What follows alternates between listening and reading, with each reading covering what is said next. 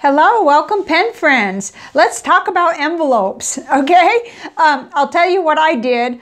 As some of you know, I am on a depth year and a mindful spending year. And what that means to me is I need to use what I have to the best of my ability, and if it doesn't work, find a new home for it. So I've gone through all my envelopes and I put them in this basket. And I'm kind of studying them, trying to figure out what I like about them, what I don't. And I thought I'd take you along with my thought process. This may become a ramble. I'm pretty sure it will, because I have a lot of thoughts going around about it. But I thought the conversation was really one that would be fun to have. It is February 2020 as I'm filming this, and we're past the halfway point. We're 2/3 through with InCoWriMo, which is International Correspondence Writing Month. And it's a cold, rainy day here in Texas. I'm working at my desk. We decided to forfeit plans of that we did have and do them tomorrow, because it's going to be at least dry. It'll be cold tomorrow, but it'll be dry.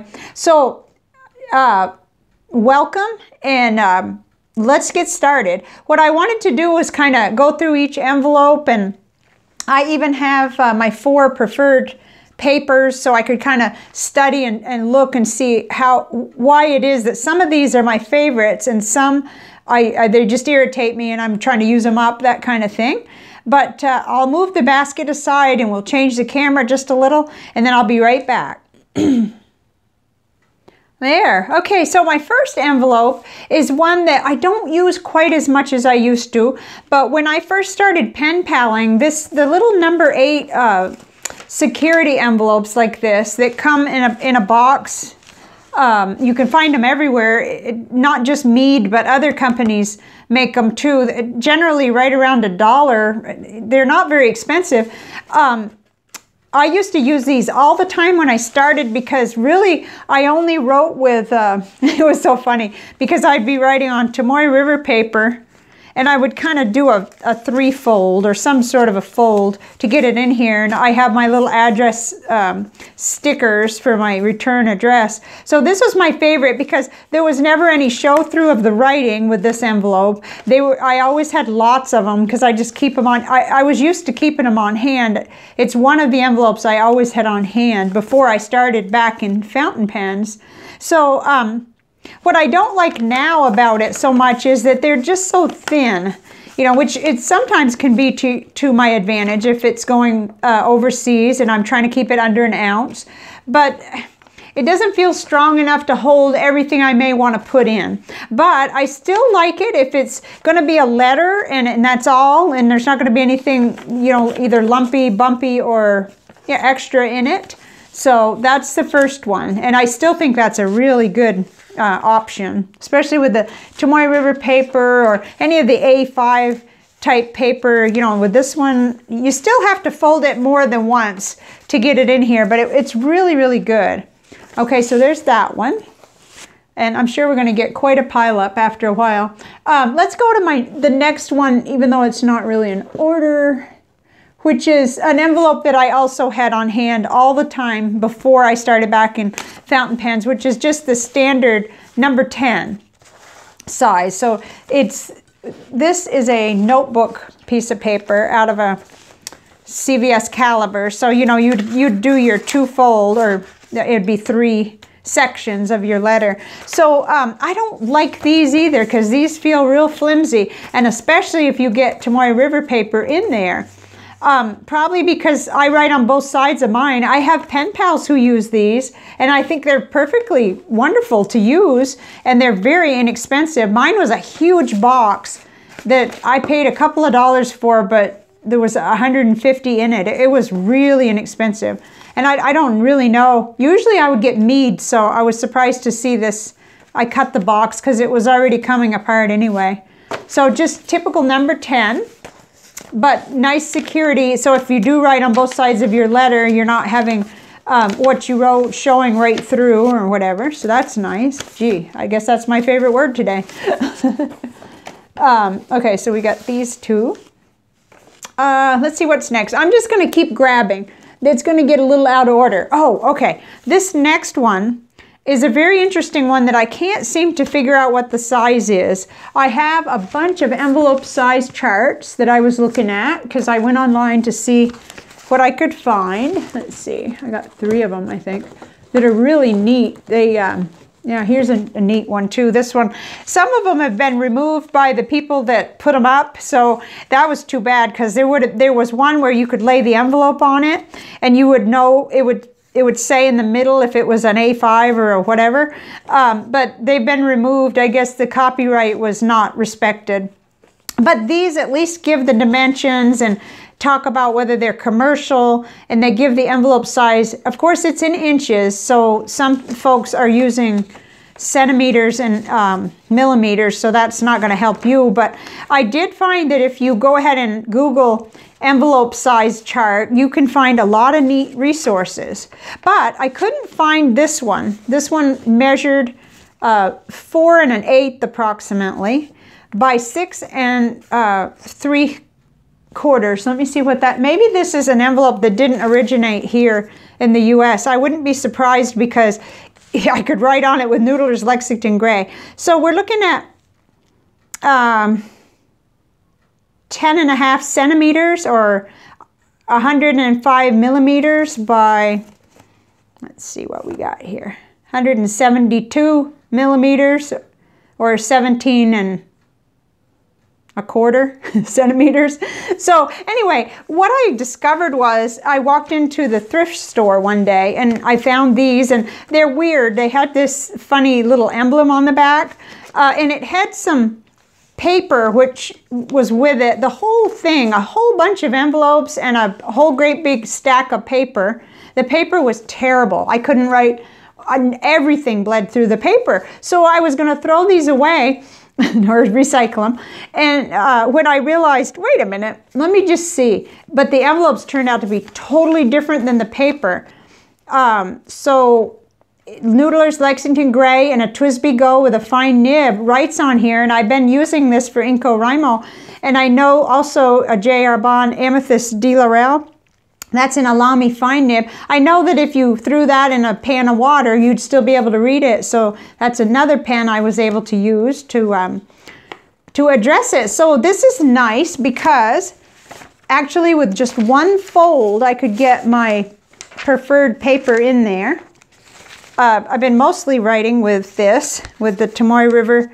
I'm going to go, this will be a test page, and probably I'll use it for ink splatter after. So just one fold puts my Tomoe River in there. Now the drawback on this envelope was that you could see through. So I had to kind of plan things out, or I had to get a card, maybe a little blank index card or something to put, because I don't like everything to show through. Privacy-wise, I think it's best if it doesn't. So that's been a really interesting envelope. These are all that I have left, but it was like 77 cents for the envelopes and the paper. But the paper was totally not fountain pen friendly. So, uh-oh, I'm throwing things. This subject does get me really interested because I write pen pal letters all the time. So next up is a Pen and Gear. This is a Walmart envelope. Let's see, I thought I had, yeah, I have one colored one. So what happened with this is an A6 size Pen and Gear. And I don't like the white because of that same reason. The white shows through. Whatever's in there, like, drastically shows through. Let's see if we can... see how you can, well, it's a little bit different with the camera, but you can see everything that's written there. So that part I didn't like, but I do love this size. This is really nice for, folding these typical letter writing tablets. This is a CVS Caliber tablet. You can just, and I have a Scholar tablet and a Rhodia tablet, other paper like that. So it makes it really nice. Once you get it addressed, you're just looking at one fold. I don't know why I'm so hung up on folds, but I am anyway.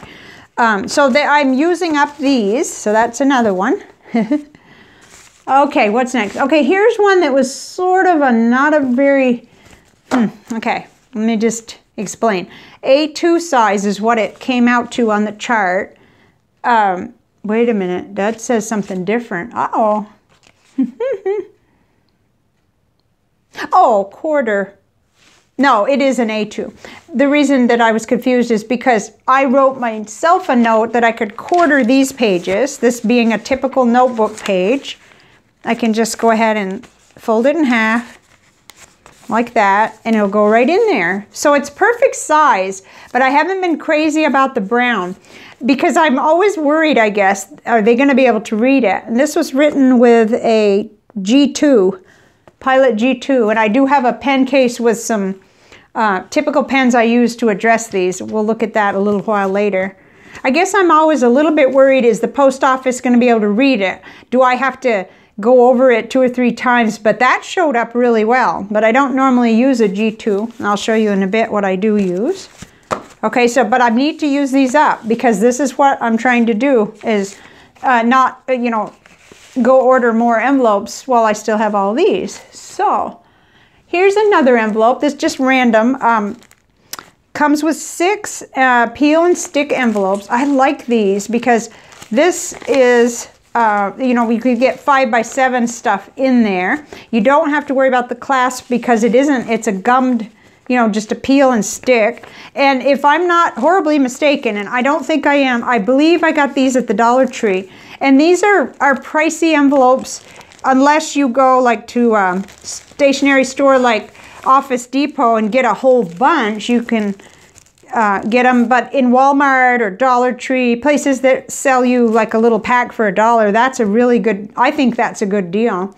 A lot of times I'm sending my mother like some paperwork and of course just to fold it in half, regular typed paper or paper like this that is the composition or filler paper fits right in there. So that these have been, I don't like to run out of those. So there's those. Oh my, the stack is going to be really high here. Let's keep pushing it aside. Okay, what's next? I got some oddballs too. Might as well look at those too. Another source for envelopes in my house is when I get done with Christmas cards, I sometimes have, I don't know why, but sometimes I have an odd envelope or several envelopes left. And these are, oh gosh, maybe it'll come to me, the company that make Lang. It's Lang, and they're really nice linen paper. Just about any pen that will write on these really nicely, even a ballpoint. And you know, you can, it just feels nice and it looks nice. And it's got the nice little kitty on it. You know, and that's not too Christmassy. That looks like it could go pretty much any time. So I'm using up those kind of envelopes. Okay, and then the other day in the thrift store, I found these little banded envelopes. Let's see, 2, 4, 6, 8, 10. They banded them by the 10 for 15 cents, and I thought I'd just try them. Turns out those are number 9 envelopes. Noodler's Lexington Gray feathered on it, but the Papermate Ink Joy ballpoint. Of course, it's kind of smeared a little. Let's see if you can see that. You know, that you get a little glopping. So I've got other options. Let's see. I've got this, the Mach 3 pens have been really nice for envelopes. And I've done a test where I put them in water and it didn't come off. It smeared a little, but, and then also the Papermate Flares. So let's try these two. I forgot to do that earlier. I like the Papermate Flare pens. They're really nice for this. Now, I haven't thrown them into a water test, but since before I knew about water tests, I've been using these to address envelopes, and as far as I know, my envelopes have gotten there, so I'm not going to worry too much about that. It probably saturated that envelope in good shape too. Yeah, it's kind of a bleeder of an envelope, but still. Okay, and this is the Mach 3, the Korean pen, Mach 3 Morning Glory. I do like to have one envelope for each envelope I have, if at all possible, where I test things out, because I really don't like surprises when I get around to actually addressing the envelopes. And that looks pretty good. It's an awful thin line width, but it's a 0.38. Whoops. I don't even know if you could see that. I do like this pen. I'm using one in my bullet journal and I just love it. Okay, and then let's see, we'll try the Pilot G2. I knew this was gonna become a, it's more like we're here together actually. Pilot G2. Should have you all bring over your envelopes and we could have an envelope trading party. That would be so much fun because some of these I'd love to get rid of, but I will be using as many of them as I can that are appropriate for what I'm sending. So that's pretty good. I'd probably have to do some kind of water test. Actually, I have a sprayer. This is my creative room where the cat doesn't belong. So let's see if we can, let's see what happens. I mean, why not? You only live once. Let's see. We'll just spray that a little and then we'll continue and then we'll come back. You know, that's pretty much what happens if a mail carrier is carrying it. But we'll look back at this after we look at some more envelopes. So the 15-cent envelopes, what I did find out with these, the size is just fine. It's quite appropriate for folding a regular piece of paper, or you can take your Tomoe River paper and fold it the other way, of course. I have a friend who does that with the number 10 envelopes, but his envelopes are really high quality. But see, you could still do that with an A5 Tomoe River. And that was a good buy, but I don't like that everything kind of shows through. Let's see if we can get a, I don't know if it'll demonstrate or not, but I felt like everything kind of showed through. Yeah, everything just shows right through. And it's not going to do that for you as well with the bright white light above, but for me, I'm picky about that. So, but I'm using these. These have come in pretty handy. And that was, you know, it was pocket change to get 30 cents worth of nice feeling envelopes anyway. Okay, what's next? Probably the oddest balls of all. Let's see. Okay, these next ones are A7 size. They're very sturdy. They're about a 5x7 size. Let's see if I'm telling the truth, because that doesn't sound right. Maybe that you can fit something that's 5x7.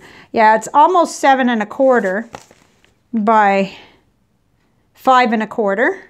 So A7 size is what it turned out to be. I found these on clearance at Tuesday morning. It was a wicked deal, and I thought, well, I might as well get these. They're very sturdy, and I like them for my overseas pen pals because I feel like the letter is going to stay together. I mean, some of my letters are going to Greece, Poland, Australia. They're going a long ways away, and I just feel funny about some of the thinner envelopes. I see how they come in to me, and so I'm wondering, well, mine are going to get beat up. So these have been good. The only thing is, I don't know if you can see that, how they packaged them up. They repackaged them, so I was a little fooled that some of them were sort of wrinkled, but that's not too bad, and most of them have been good. So I've still got a few of those to use. And that, you know, again, it's a little bit odd. My letters get folded kind of funny. I'm really challenged with folding letters, but it was so funny because one time I mentioned that to a pen pal, so the next pen pal letter came folded up, really folded up, and he made the point that it doesn't matter how you fold your letter. It's the letter that counts. And I was laughing. I thought, oh, I get so hung up on things that don't really matter. So that was funny. And you know who you are. I'm not going to give you away. Okay. So then I've got some really super oddballs. The coin envelopes are not for mailing. They're too small to mail, but they might hold like a little something, which I hadn't really thought of. But if I do a washi sample that I might want to send to somebody, it might kind of keep it from acting up. It might keep it where I want it in the letter. So I had these all bound up to donate them, and then I realized, you know, I think I can use these. At one time there were 500 of these. I know I halved it in half with somebody, so I didn't keep them all. I knew I couldn't use them all. And then the same quality, so this is a number 1 envelope, coin envelope. Back when I was exchanging quarters with my dad, when we had the United States had different quarters coming out, he and I used to send, he would send me the Philadelphia, and I would send him the Denver. because we were both trying to get all of them collected. That was really a lot of fun, actually. And then these here, they appear to be number 8 size, but let's see. They're pretty close to it. I think they're number 8 size. What I had these for, and this is all that's left, was cash envelope system when I was doing even groceries with cash. I don't do that anymore, but they're here to use up, and maybe even to put inside a bigger, if I want to keep some stickers safe. But actually, I like that really flimsy stuff you get at the post office for that. Okay, we're getting down to the bottom here. These I really dislike. I didn't even check to see what size they were. That's how bad. They don't seem to, well, maybe they're the same size as those brown ones. Oh my, yeah, they are. Okay. Okay, so they are an A2, but they're extremely thin. And I only bought these for, I think it was 80 cents, because they came with some sturdy correspondence cards that came with them were really nice. I've used up all the correspondence cards. So this could be recycling, or I could use them, but I don't like them. They're really, really, really thin. They're not going to go for my overseas pen pals. So, but you know, sometimes our opinion changes when we can't find anything else. So I'll keep them for now. And then these envelopes are tiny little thank you card size. And I end up with tons of these because I use the thank you cards for little booklets that I make that end up looking like this. This is a booklet, and it's a passport size. And in a perfect world, they usually do fit nice and snug. So that's really nice. But I found another kind of envelope I like better for mailing these when I make them. So these envelopes I just tossed in to show you that we really have a lot more around our house usually than we think. So there's those. Okay, one last envelope, which leads me to the exciting part of envelope making, which I'm very new at. So this is my favorite envelope for mailing. You can mail either a passport or a pocket size insert in these. And what I did was tear mine apart, not this one. It's what the log and jotter came in. And so this is the passport size, but it's like exactly a ½ inch taller, or very close to it, is the pocket size, and that fits in here too. So this is my pattern. I just took this apart and traced it and put it on cardstock. And this actually comes out really good when I use the, this is a Martha Stewart kind of an envelope score thing. But I don't use this as much because I have a paper cutter now that scores, that's just really easy to line up, where this I find a little harder. Like sometimes I want to even use a ruler in conjunction with this to try to keep my scores straight. I don't need to worry about that with my paper cutter that has one knob for scoring and one for cutting. So I do make these, I just haven't for a while. This was made out of a Pancreatic Cancer Action Network card that they sent me, and I made it as like a sketch kind of booklet. Okay, so envelope making, I get a lot of envelopes that people make in pen pal letters, and it's just really a lot of fun. I have just the simple things like the tape runner, the Elmer's tape runner, a better score thing, and some double-sided tape, which I won't be replacing because it's so expensive.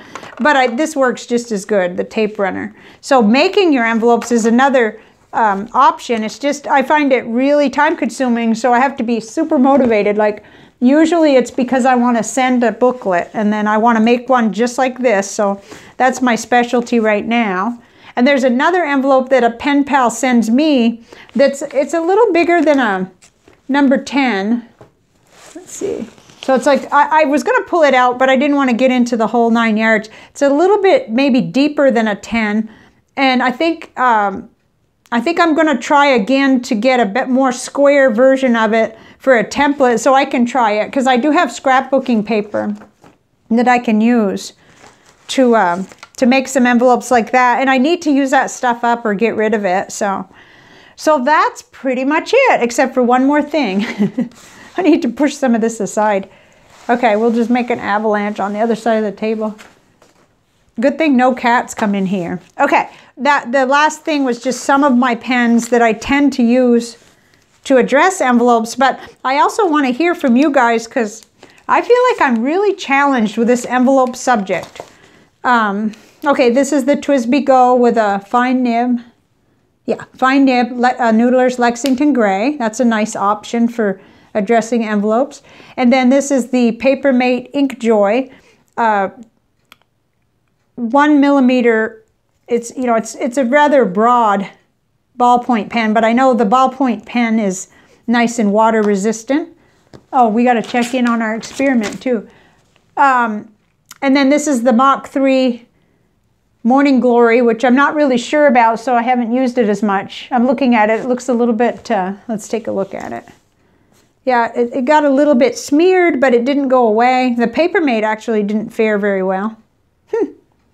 But you could see the Lexington Gray, it feathered on that paper, but it really didn't move. The ballpoint pen came out best on this envelope. And I have no idea what kind of envelope it was. It was just 15 cents for 10 at the thrift store. They shouldn't let me inside thrift stores. Okay, so those are the 4 that I tend to pick up to address envelopes, unless there was once upon a time, I had Clairefontaine envelopes, which were so nice, but they were so pricey, and I go through so many envelopes in a week. So I never repurchased, but those Clairefontaine Triumph envelopes were so nice. I could use almost any fountain pen, and then either I would tape over or I would use the wax over so that it didn't get either smeared or, you know, washed away like can happen with water, you know, because a lot of times I notice the mail that comes here does get wet. The mail carriers can't help that.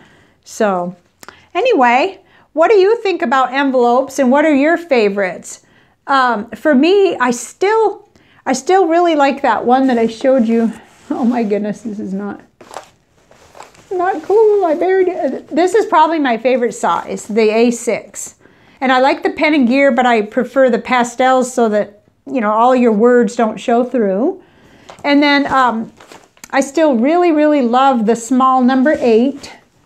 Although I haven't used one in a while, I don't know if I'm getting fancy or what. You know, I don't know. But I really like it. It's very simple. And when I know what I'm going to use, my letter writing goes faster. So there's those 2. And then I still use the number 10 and the 5x7 Kraft envelopes for my mother quite often. Like, because I tend to have to send her paperwork. So those are really nice too. But I can see that I have a long ways to go before I should even contemplate purchasing envelopes. What about you? Do you have favorites? I'd love to hear about it. I've gone way over what I expected to time-wise, so I'm going to close now. But I hope you're having a great week. And I'll be back next week with a pen, ink, paper combination video. I ran into the need to take a few mental health days this week, so that's what I'm doing. But every time I would start to think about a video this week, all I wanted to talk about was envelopes. So I said, well, why not? I can't be the only person interested in envelopes because a lot of us write letters and we need to use envelopes. So I hope you enjoyed it, and I appreciate you all so much. I'll see you next time. Bye for now.